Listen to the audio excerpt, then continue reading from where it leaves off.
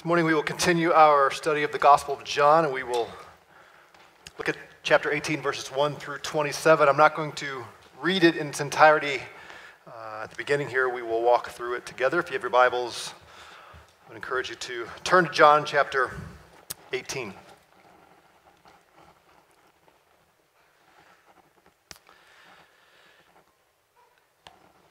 The Apostle Paul, when he wrote to the Corinthian church and he began to teach them about the Lord's Supper, he introduced the Lord's Supper with a particular phrase. He said, "In the night,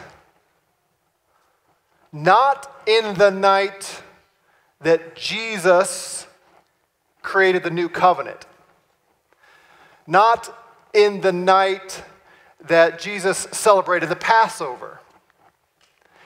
No, when he wrote to the Corinthians to describe this night when Jesus instituted the Lord's Supper with his disciples, he said, in the night in which our Lord Jesus was betrayed." That is what stuck out in Paul's mind about that evening. It was the night when Jesus Christ was betrayed.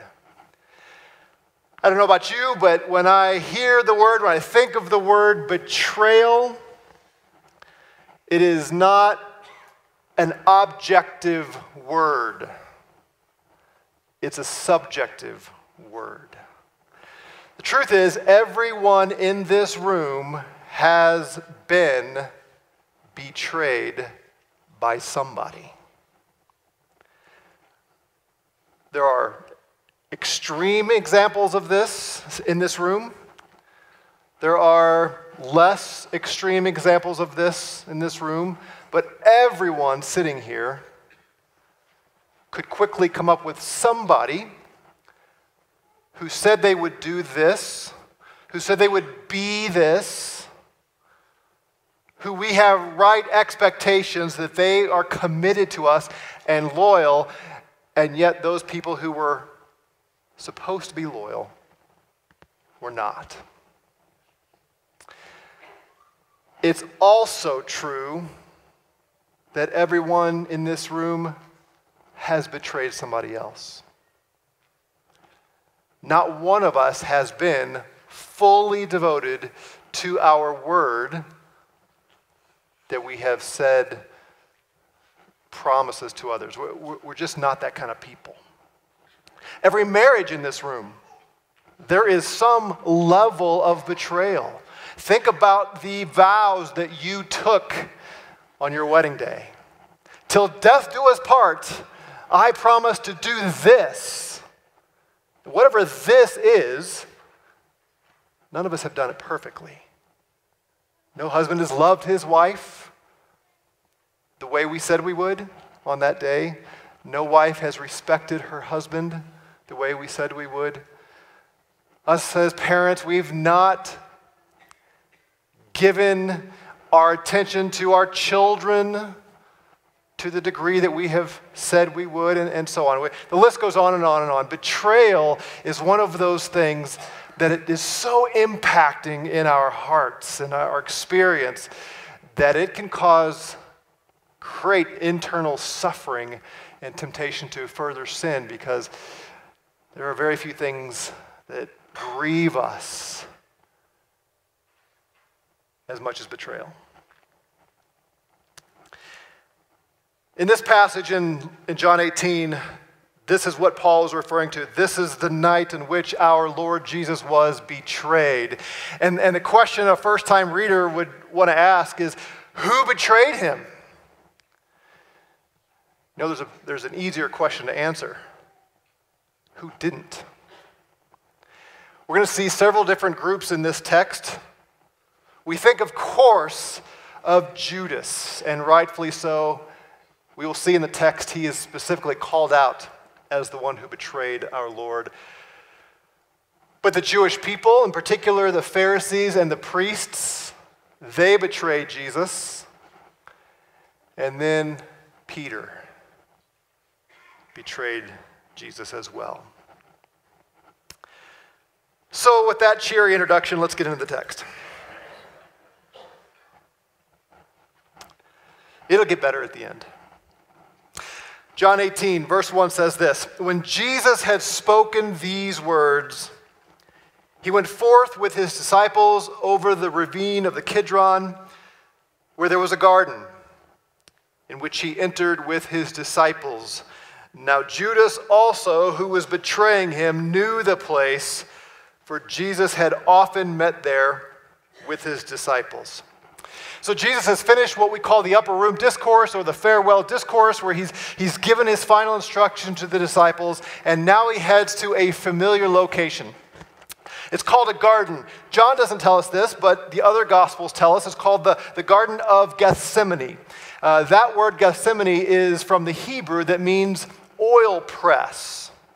So this was a place near the Mount of Olives, or part of the Mount of Olives, where Jesus went to frequently, there east of Jerusalem.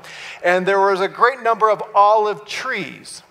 And olive oil was one of the exports of Israel. The Jews were pretty proficient at creating olive oil, and they got a lot of their olives from this olive grove, the Mount of Olives. And some wealthy man, apparently owned a portion of it, and he had created a garden. Now, if you're like me, I grew up, my dad always had a garden in the backyard. When I hear garden, I think of vegetable garden. But you got to think of something much bigger than that. Think of big, sprawling, gnarly olive trees, if you've ever seen olive trees, and then well-manicured paths and flowers and bushes and things, trails. It was the kind of thing that had walls around it. It took some work to create this garden. And so this wealthy man had this area set off, and apparently he knew Jesus and welcomed Jesus frequently to enter into this olive garden area. And I shouldn't have said Olive Garden, now you're thinking lunch. Not Olive Garden, Olive Grove, where all these trees are. And Jesus would go with his disciples on a regular basis to pray and to get away from the city. It was across this ravine from Jerusalem, from the Temple Mount. The ravine there, the Kidron, is a wadi. It's the kind of thing that during the rainy seasons, twice a year, was a torrent. It was rushing water, but most of the year it was bone dry. So this time of year it would not have been too hard to get across to the garden. And he went there with his disciples, and John tells us that Judas was there, and notice the descriptive phrase, Judas, who was betraying him. This was one of the 12. This is one of those men that Jesus called at the beginning of his ministry, and he said, "Come follow me, and I will make you fishers of men." This is one of those who saw Jesus do all his miracles, who heard him teach the word of God, who was hand-selected by Jesus, and now he is betraying him. He knew the place, because it was a frequent gathering of Jesus and his disciples. Verse 3, Judas then, having received the Roman cohort and officers from the chief priests and the Pharisees, came there with lanterns and torches and weapons. So Jesus, knowing all the things that were coming upon him, went forth and said to them, "Whom do you seek?" They answered him, "Jesus the Nazarene." He said to them, "I am." And Judas also, who was betraying him, was standing with them. Don't read past this too quickly without capturing what's being communicated here. Jesus is with 11 men. Jesus plus 11 equals how many? Thank you, 12. 12 men. Judas went to the Jewish officials and said, "You guys want Jesus? I can lead you to him. I know where he's going to be. And then the Jews went to the Romans and said, hey, there's this insurrectionist about who's causing all kinds of trouble. And the Passover would be the perfect place for him to create a great disturbance. And the Romans hated disturbances. And so they sent some soldiers to go arrest Jesus. Now, here's how I imagine the conversation going. Okay, Judas, how big an army does Jesus have? Well, he doesn't really have an army. Well, how many soldiers does he have? How many trained fighters? 0. I mean, he's got a couple of fishermen. Does that count? No. He's got a tax collector. Yeah, definitely not a fighter. He's got 11 pretty simple dudes. All right, Judas, we'll take 3 or 4 soldiers with you and go get him. No. We need more than that. If you have the right footnotes in your Bible, it tells you this cohort, this battalion, 600 soldiers. And that's just the Roman soldiers. The battalion was actually 1,000. But probably, they rarely sent a full 1,000 somewhere. But it was probably in the hundreds, possibly 600 soldiers, plus the temple soldiers. Now imagine this. Imagine you're hanging out in a botanical garden or something, and 600 or 700 armed soldiers show up. Why would they do that? Again, I'm trying to imagine what Judas had to say to sell this. Now, you don't understand. This guy can do things. I've seen him do things. He can walk across the top of water. We had him surrounded one other time, or people had him surrounded one other time, and he walked right through the midst of them. At one point, the people were going to pick him up and throw him off a cliff, and he just, boom, got through them.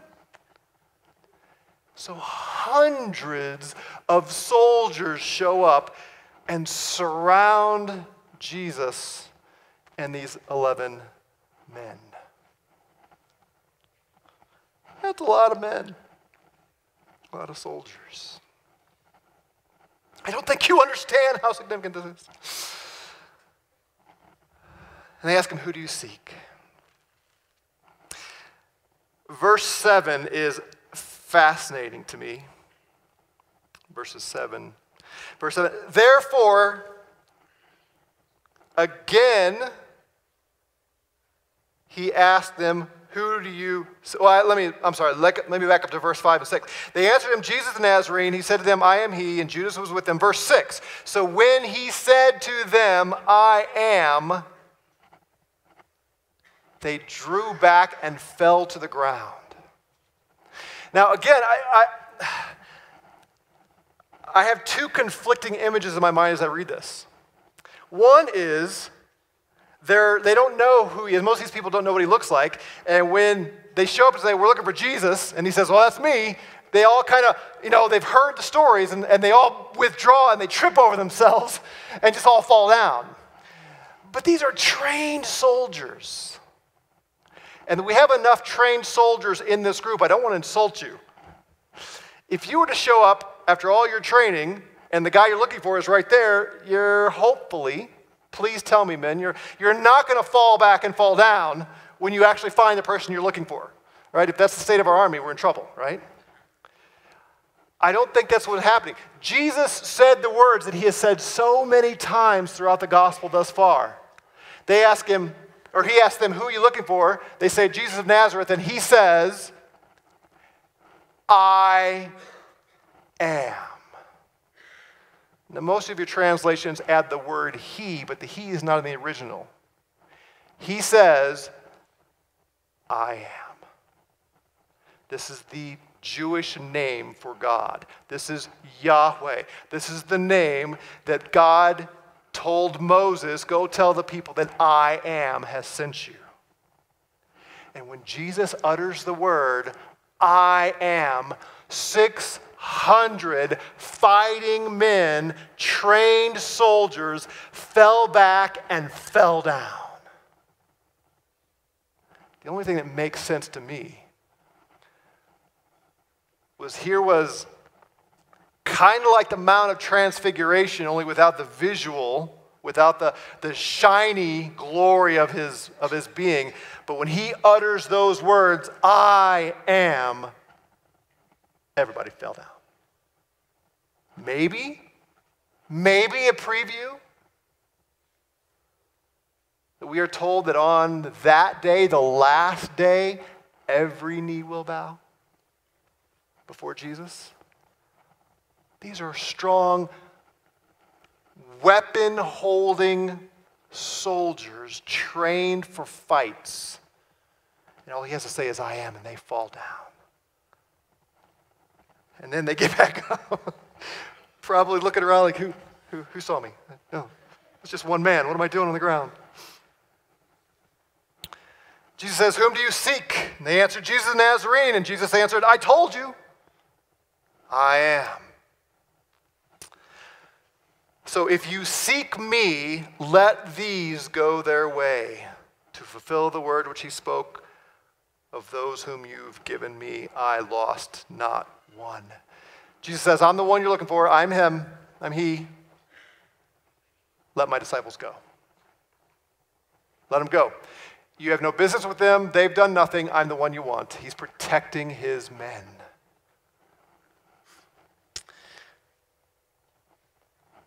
And then Simon, quote, impetuous, end quote, Peter, then having a sword, drew it and struck the high priest's slave and cut off his right ear. And the slave's name was Malchus. So Jesus said to Peter, put the sword into the sheath. The cup which the Father has given me, shall I not drink it? All right, I love to pick on Peter. Peter's always sticking his foot in his mouth. He's always just, speak first and think later. That's how he is. But you got to give him this much credit. Remember, this is Peter who just recently said, I will die for you, Jesus. And Jesus looks at him and says, no, you won't. Before the rooster crows, you're going to deny me 3 times. But we got to give him this much. He's a fisherman. And it says that he drew his sword. That's not really a great translation. It's more like a dagger, this big. 600 trained soldiers. And Peter whips out his knife and starts slinging it around. How do you cut off somebody's ear with a knife? Not a very good aim. This is not a trained soldier. I'm sure he wasn't swinging for his ear, but that's what he got, was his ear. You got to give him this much credit. He, at least at this point, said, I told you I'm going to die for you. I'm going to die for you. And if Jesus hadn't stopped everything, you can be sure he would have died for Jesus, because there's no way Peter, with a little knife, is going to do anything. And he whacks out this guy's ear. What John doesn't tell us that other gospel writers do is Jesus picks up the ear and puts it right back on and heals him on the spot. That's pretty cool. You can imagine the stories that were told, the conversations that were had after that whole event. Jesus turns and rebukes Peter and says, put your sword away. Shall I not drink the cup my Father has given to me? Think about this. Jesus was a smart man. He knew the Jews were after him. He knew that Judas was going to get them, right? We saw that conversation in the upper room. He looks at him and says, what you're going to do, go do it quickly. You're the one who's going to betray me. Go get after it. He knew that Judas is going to go get the officials and bring them. So if you don't want to get caught, and you know that your enemies know where you like to hang out, what place do you avoid? The place that you know they're going to go look first. No, Jesus went straight there because it was time. It was time to get caught. But notice he doesn't say, shall I not do what I came to do in the minds of these folks? I've come to drink the cup my Father has given to me. The Jews are the ones that clamored for the crucifixion of Jesus. The Romans are the ones who nailed the spikes through his hands and feet. But it was the Father, our God, who put Jesus on the cross. That's what Peter will go on to say in Acts chapter 2.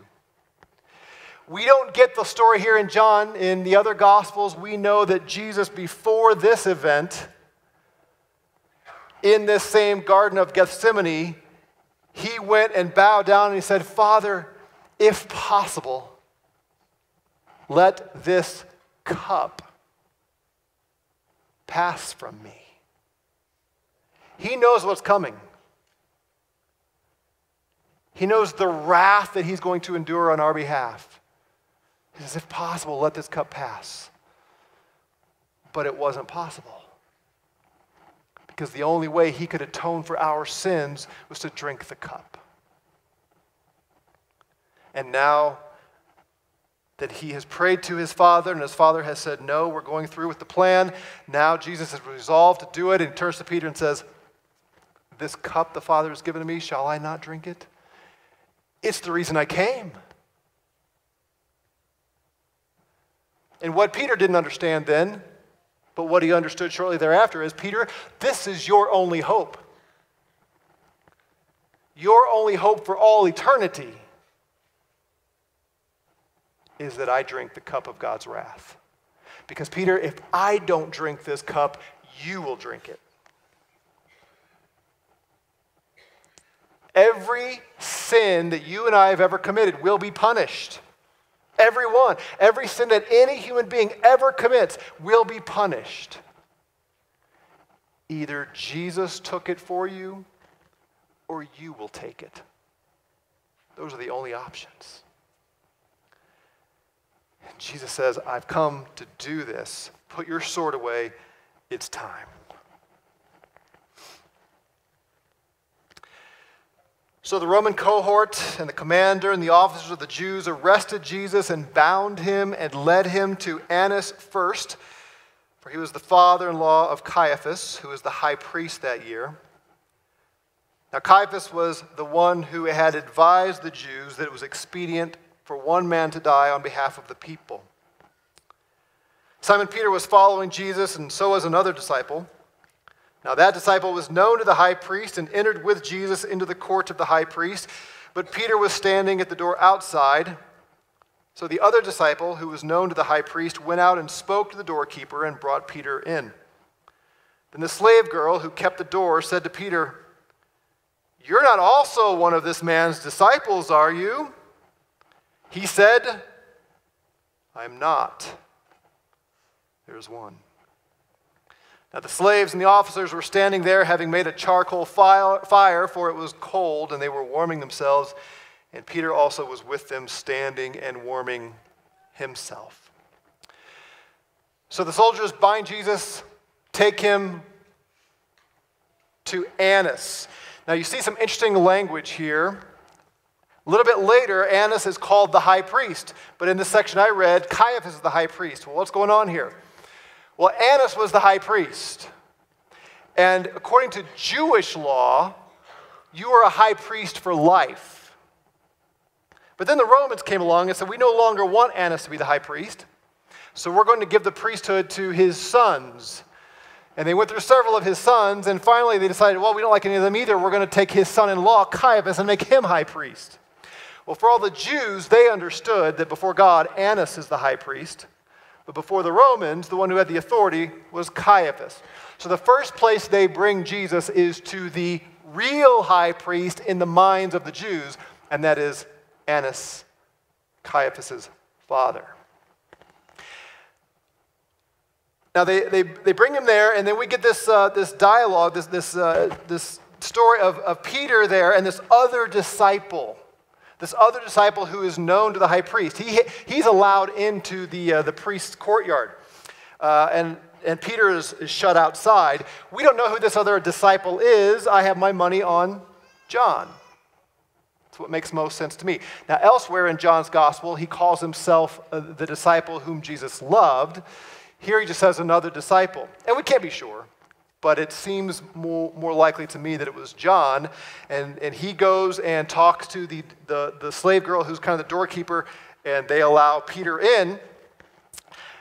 And Peter is asked, are you one of Jesus' disciples? Are you with that guy? And here, Peter, who's just a few minutes ago ready to give his life, it seems, says, no, I don't know him. Don't associate me with him.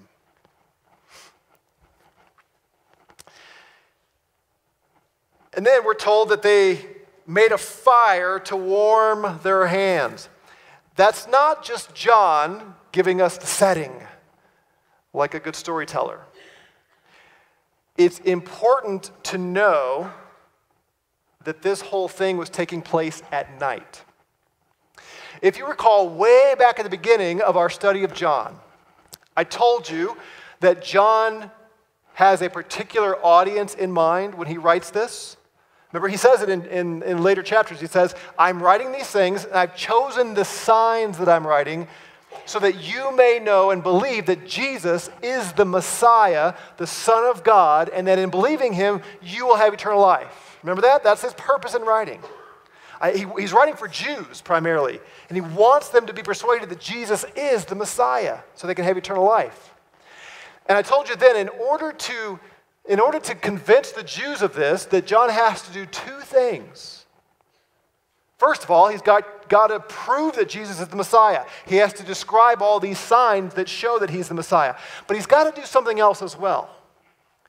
He has to discredit the Pharisees and the high priests, or the priests of the Jews. In the mind of the average Jew, God's truth is spoken through the Pharisees and the scribes and the priests. Those are the leaders of God's people. And they all have rejected Jesus as Messiah. So if John's readers are going to believe that Jesus is the Messiah, John has to show you can't trust the Pharisees and the scribes and the priests. If you were a Jew reading this account and you heard that Jesus had been arrested and questioned at night, you would have known something foul is happening. It was against Jewish law to have a secret and private trial. Can you imagine a government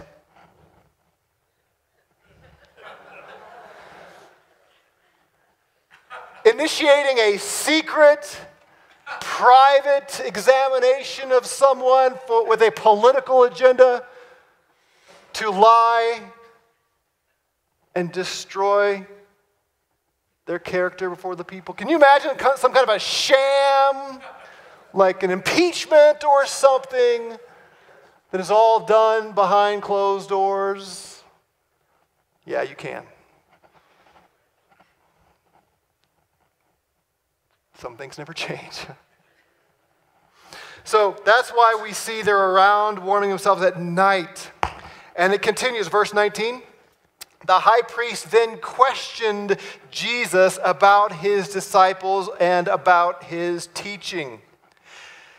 Again, this is against Jewish law. They weren't allowed to question the defendant in a Jewish trial.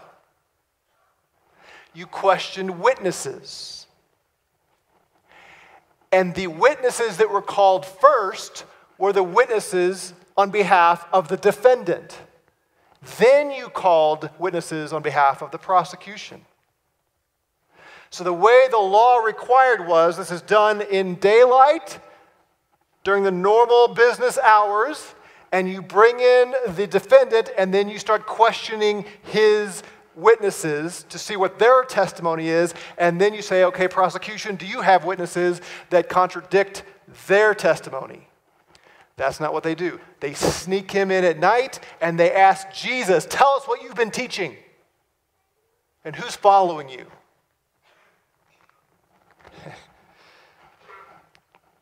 And Jesus is calling them out on their deception and the illegality of what they're doing. He says in verse 20, I have spoken openly to the world. I have always taught in synagogues and in the temple, where all the Jews come together. I spoke nothing in secret. Why do you question me? Question those who have heard what I spoke to them. They know what I said. Follow your laws and question those who've heard me. Jesus said, I didn't speak in secret. You could have tens of thousands of witnesses who can tell you what I've been teaching if you were going to do this in the appropriate manner.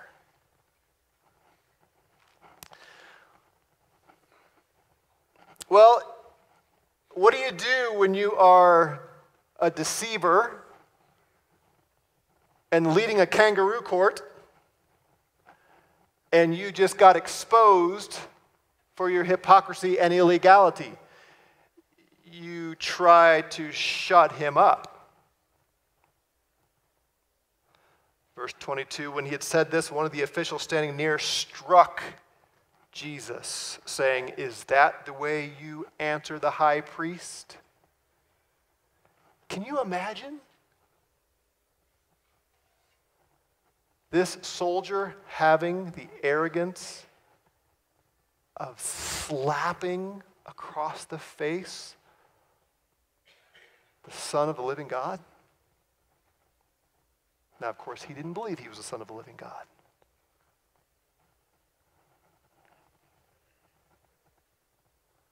Someday that man is going to stand before Jesus and give an account, as are all the rest of these people. Jesus answered, if I have spoken wrongly, testify of the wrong.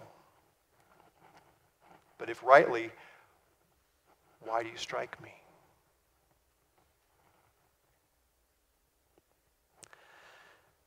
Annas has had enough. He sends him bound to Caiaphas, the high priest. Annas doesn't have any power, any authority with the Romans, so he needs Caiaphas to give the okay to send Jesus to further trial.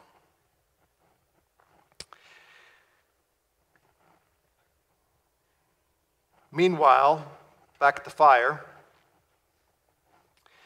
Simon Peter was standing and warming himself.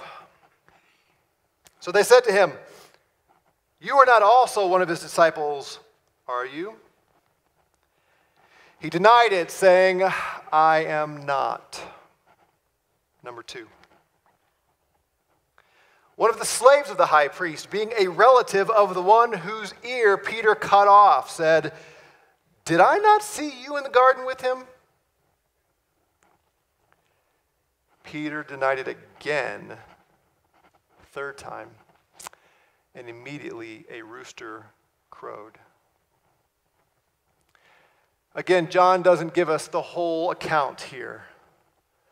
Luke tells us in one of the most gut-wrenching passages in all of the Scripture for me. Picture it. Jesus is standing there before the inquirers, being interrogated, just been slapped across the face. Peter's right over there warming himself and saying, I don't know the man. And after the third time, the rooster crowed, and Luke tells us the Lord turned and met Peter's eyes. Can you imagine? Jesus, I will give my life for you. You're not going to go to Jerusalem and die over my dead body. Peter, Satan is asked to sift you like wheat. No, Lord, no, I will die for you, Peter. before the rooster crows, you're going to deny me 3 times. Absolutely not. Who do you think I am? What kind of man do you take me for, Jesus? And then the rooster crows, and Jesus turns and looks at you after for the 3rd time you said, I don't know that man. Luke tells us Peter ran out from the courtyard and wept bitterly. You better believe he wept bitterly. He was exposed. Liar, hypocrite, weak, betrayer.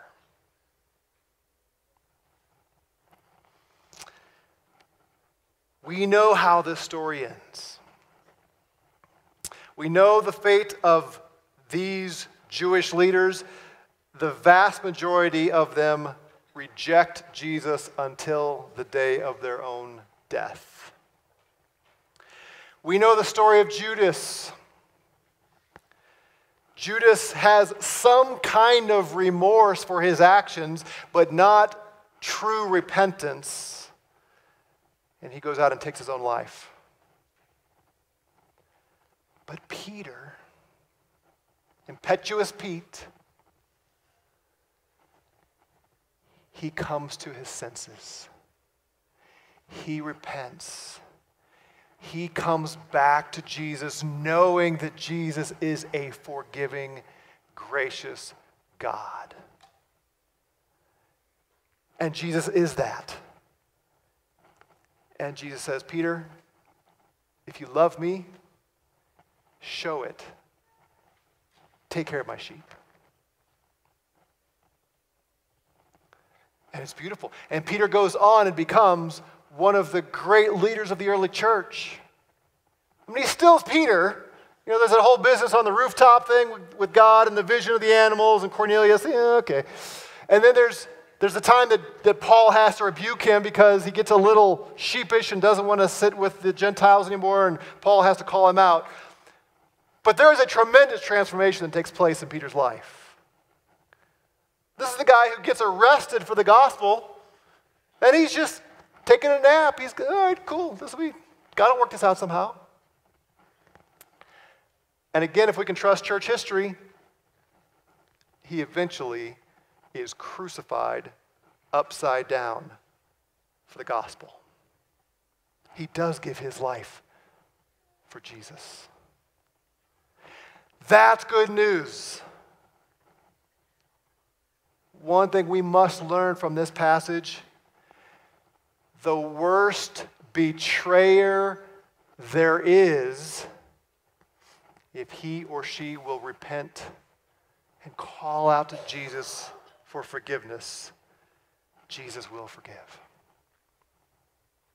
And there's no one in this room who has done something so awful, so offensive to God, that he says, I refuse to forgive you. This room is made up of people who have betrayed Jesus at one time or another. And if you have called upon his name for forgiveness, he does not look at you with eyes of anger and wrath and how could you. He says, yes, that's what I want.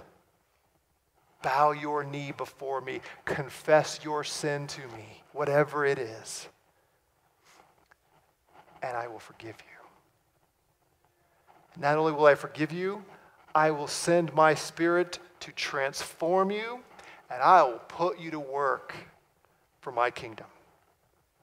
Peter was not ruined for service because of his sin. Paul did even worse than Peter. Paul killed Christians. And when he repented, Jesus didn't say, oh, I can't believe I have to forgive you, but you went through the right motions and so I must. No, he said, yeah, I've got work for you to do. Leave the past in the past and get after it and take my gospel to the ends of the earth. This room is full of people who are forgiven.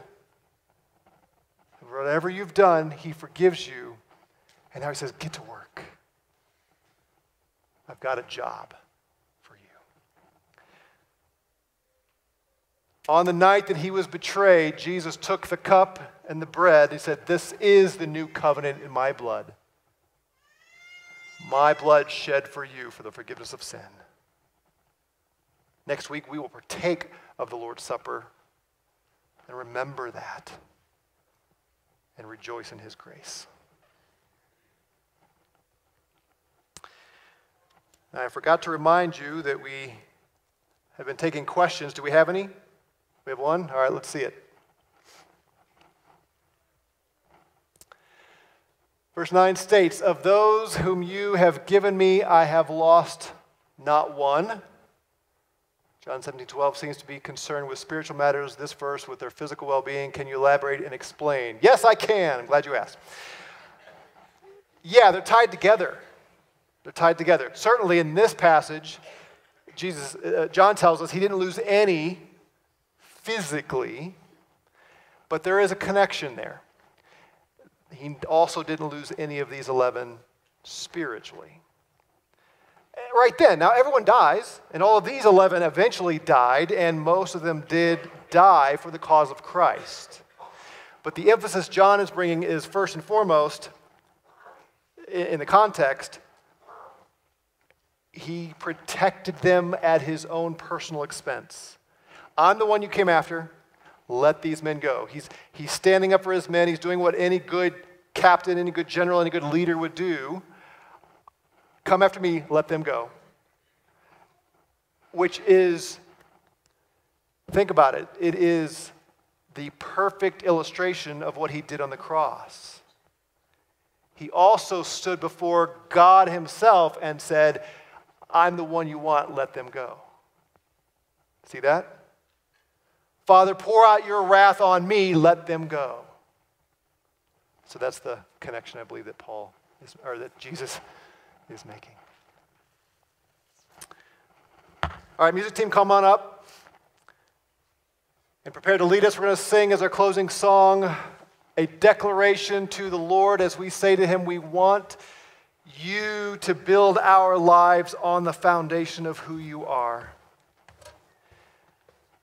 You have a job to do, brothers and sisters. And I know the enemy at times wants to say to you, you're not worthy. You're not worthy to call yourself a Christian. I mean, probably there's some people in this room right now that have done some things in the past week that the enemy has some ammunition there, right? Look at what you've done. Yeah, you're not worthy to be called a Christian, much less to do anything good for him. Well, maybe you need to repent of that sin. Maybe you need to work with God here a little bit and get right with God. But let me tell you, if you are in Christ, God is not the one telling you you're not worthy. That's not what he does. You know the difference between conviction of the Spirit and guilt from the evil one, right? Satan wants to crush you. He wants to make you incapable of doing anything effective for the kingdom. And he does that so often by bringing us to such guilt and shame that we are paralyzed. The Spirit wants to bring conviction in order to bring repentance and righteousness so we'll get to work for Jesus. So whatever business you need to do with the Lord, do it. But do it as people who, because of Christ, you are worthy to build his kingdom. So let's get after it and expand our Lord's reign. Let's pray. Father, fill us with your Spirit. Communicate to our souls what we need to hear. Father, for anyone in this room who's not a believer, bring them to their knees today, that they would be forgiven for their sin. And for believers, would you cleanse us and purify us afresh and Set us to work. We've betrayed you, but you've forgiven us. May we be faithful to walk in the light of that truth, we pray. In Jesus' name, amen.